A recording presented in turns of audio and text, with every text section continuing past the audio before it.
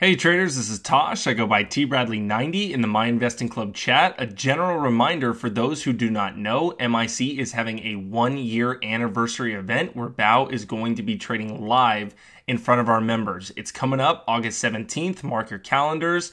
As an added benefit to our members, the event is 100% exclusively entirely free for annual and lifetime members, while lifetime on top of that get extra coaching before the event and guaranteed front row seating. While most charge for these events, we show our support by making it free again for annual and lifetime members. If you are interested in signing up and attending for this event, DM TBradley90 in MIC chat and or email myself at tosh@myinvestingclub.com. Now, we have a very special video for you guys this week as Joe Kelly, one of our head moderators in MIC chat, who is short biased, puts together a how-to series each week on trading basics every Sunday. And today's episode, he is going to talk about handling a losing trade.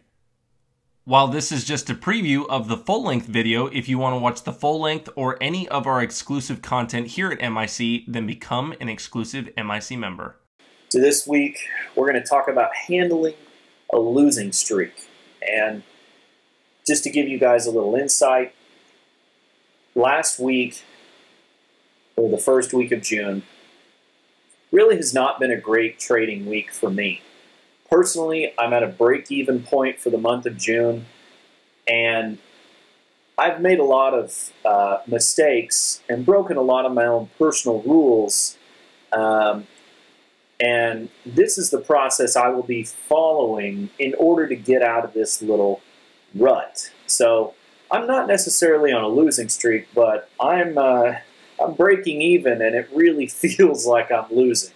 So I've lost a lot of opportunity. There's been a lot of opportunity cost here.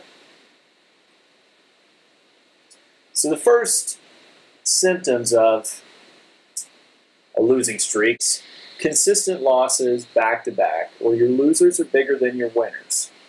You're focusing on the wrong setups. You're either pressing too hard on B+ setups or lower. You're not pushing hard enough when it's an A or an A+ setup.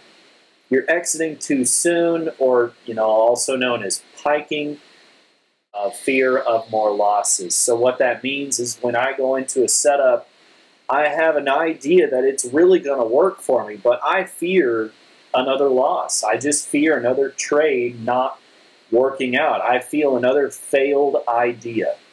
So with consistent losses, my first thing always is I decrease my size by at least 50%. I don't try to trade my way out of a losing streak with size. I just don't. I step back and I reduce my size to help me manage my trades better. So with entry and exit efficiency, let's take a look at RWLK today, for example, on June 7, 2019. My trade idea on RWLK was based on that 718 price level that you see on the chart. That trade idea was a bread and butter setup. It was a bounce short, a short into a resistance level, a key resistance level. There was a big parabolic move up to that point. It had price extension, it had volume, it had everything. Literally, I'm telling you, it literally had everything for me. If I could put a picture of an A+ setup for me, this is that setup, okay? So let's talk about entry efficiency. Let's say you started there at 650, okay? Past that point, what is the highest high and what is the lowest low, okay? If you're shorting. Longing, different example. So that difference right there is the difference between the highest high and my entry point. So the highest high after my entry.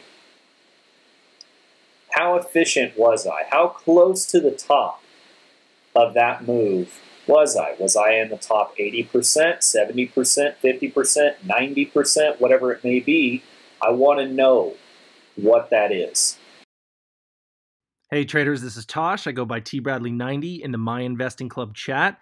Just wanted to reach out and say if you have any questions about MIC, joining MIC, maybe you're a member already, you have 3 ways to contact myself personally and through MIC. You can hit our social media, you can hit me through PMs in chat, or you can contact us through my email at tosh@myinvestingclub.com. That's TOSH at myinvestingclub.com. I will get back to you in a timely manner, and I'm saying this because I'm here to help, and I don't want anybody to be afraid to reach out and ask any question that they have. We are here for you guys. All right, see you guys.